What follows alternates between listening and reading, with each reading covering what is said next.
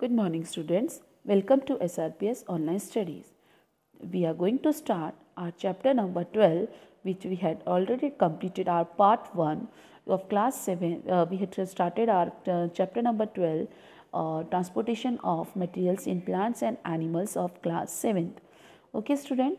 So in part 1 what we had discussed about? In part 1 we discussed about that how the materials is transported in plants and animals, how many types of vascular tissues are present in the plants, xylem and phloem, what are the function, what are the structure, what are the structure of and function of xylem and phloem, okay, and what about then how the water and minerals is transported in plants.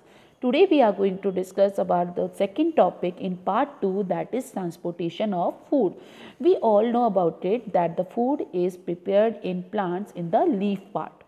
So how the food is transported from their leaf part to all over the parts of our body.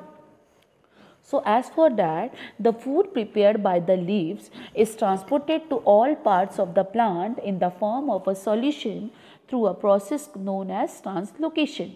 Okay, so by the help of process translocation, it transported the food.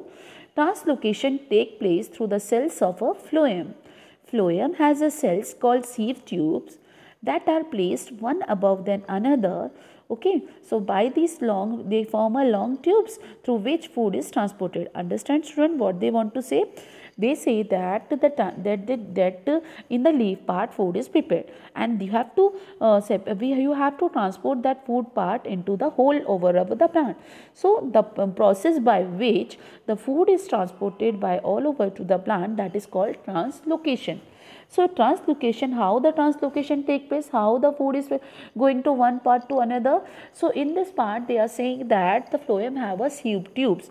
So in sieve tubes what happened, that are placed one above than another in just form that they form a long tube when by which food is transported. So the contents of phloem can move in upward as well as in the downward direction, whereas water in xylem moves only in the upward direction.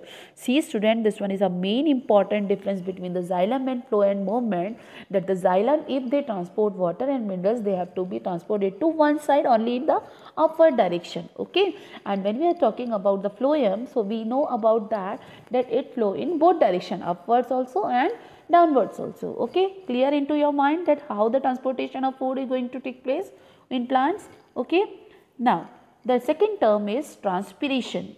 I know that you all know about, well known about this term transpiration. You all know you have already studied in your 6th and 7th class. In 7th class also you are going to study. Let's see. Large quantities of water are absorbed by a plant for photosynthesis. Okay, large quantities of water are there and they are be absorbed by the plant for photosynthesis. All this water is not used by the plant. So what happened now? This excess water escapes in the form of water vapor, mainly through the stromata present in the leaves. Understand student?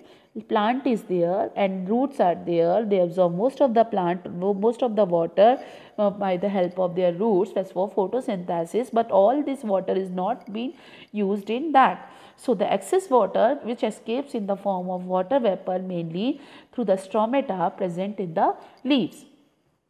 So the process of losing water, in the form of water vapor. Understand? And keep this point in a mind that what is transpiration. Again I am repeating, the process of losing water in the form of water vapor. Whatever the part, the plants lose the water part in the form of water vapor, that process is called our transpiration. Transpiration of water in the leaves creates a suction pull, which pulls, if the transpiration process there, so it creates a suction pull in a plant, which pulls a water up from the plant from the roots. If the suction force is there, then what happened? The suction force allow the water from the roots part to the upper part. Okay, so it is strong enough to force water high up high trees, As water is given out by transpiration, more water is absorbed. Transpiration also cools the plant. If water is lost through transpiration more quickly than it is absorbed by the root hairs also. Okay, so this flow is going to be going again and again. The plant cells will lose water, the leaves, stems and flowers will droop. Okay, so this is called wilting. Understand student, one new term is there, wilting. That what is that? If there is a lack of water, the plant cells will lose water. So the leaves, what happens? So the leaves, stems and flowers are getting droop, and this is called our wilting. Okay students, so we all know about it that this one is a main thing.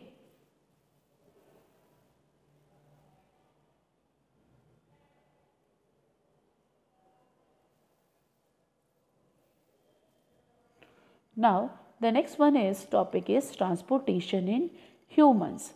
Okay, so beside the part of transportation in plants, now we are going into study about the second part of this chapter, that the transportation in humans. Okay students, so we all know that the transportation in humans is there. So we all are human beings, so we see that so many materials are there inside our body which is transported every time.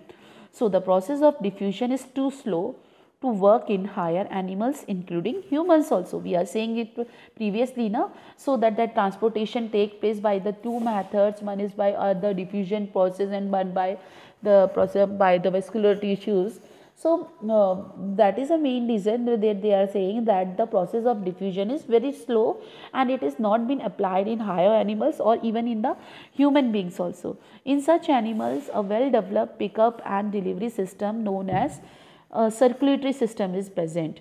So in that type of higher animals, what type of system is there? Circulatory system is present. So in the circulatory system, what is there? The blood delivers food and oxygen to every cell in the body. In our body also we know that the blood is there and it delivers food and oxygen to every part, every cell of in the body. It also carries waste away from every cell in the body. Okay, it also carries the waste part also, and it also gives the food and oxygen also. So the circulatory system consists of blood vessels and heart.